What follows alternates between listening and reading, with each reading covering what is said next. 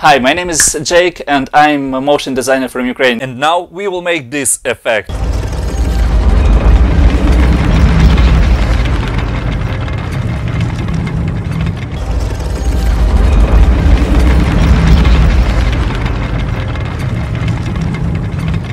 But first, I want to tell you about my own karaoke titles toolkit. If you want to support my channel to keep getting free tutorials like this, you can also check and purchase other templates, which I have in my portfolio.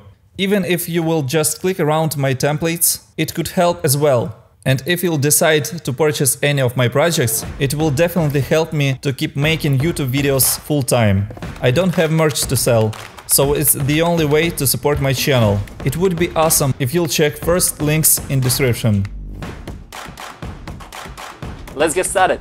I'm using Adobe After Effects CC 2015. This footage you can find in the description below. Let's drag and drop this background layer on this icon here to create new composition. Let's cut to this moment.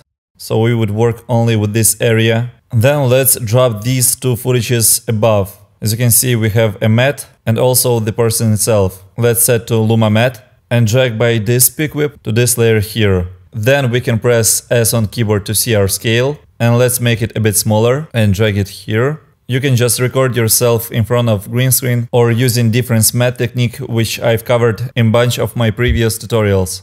Now let's move these two layers here. Just select both of them by pressing Shift on keyboard. And now as you can see, I have some garbage here. We can apply effect called Matte Choker.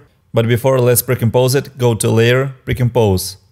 Let's call it Me and click OK. Let's apply Matte Choker here in Effects and Presets. Just drag and drop on our footage. Let's cut to this moment. And also let's apply effect called Echo. Drag and drop. And let's make a few changes here. First of all, Echo operator set to composite in front. And here in Echo time in seconds, let's set to minus 0.133. So now we have this cool motion. Just let's increase numbers of echoes. I'll set mine to 15. So we would have a lot of hands. It looks nice. You just can play with these two values of numbers of echoes and echo time to get the look which you want. Now let's duplicate our background layer. Just select it and go to Edit, Duplicate.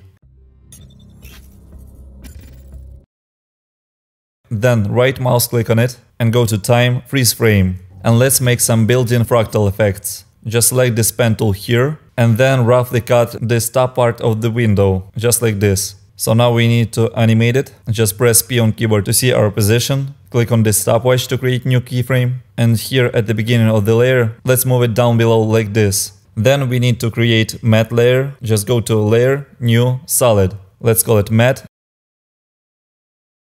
And click OK. Let's shut off this layer by clicking on this eyeball here. And with the pen tool, let's roughly create this kind of mask to cover our window frame. Then we can press M on keyboard and set checkbox to invert it. And here let's set a feather to 15. And now we can go to this background layer and set it to alpha matte. So as you can see, it already works. Just let's go to Graph Editor and grab by this handle to create more smooth animation. And let's spread it apart. And now we can select these both layers. Hold Shift on keyboard and select both of them and go to Layer, Pre-compose. Let's call it Window and click OK. Let's cut to this moment and also apply Echo effect. Let's make a few adjustments here. Echo operator, let's set it to composite in front. Echo time, I'll set to minus 0.233. As you can see, it already works. And let's set number of echoes just about 25. So we would see this effect longer. Let's preview this. As you can see, it already looks pretty cool. Same technique you can apply to any other part of the building. If you want to support my channel to keep getting free tutorials like this, you can purchase my VFX bundle, which has a bunch of cool effects from my tutorials and more.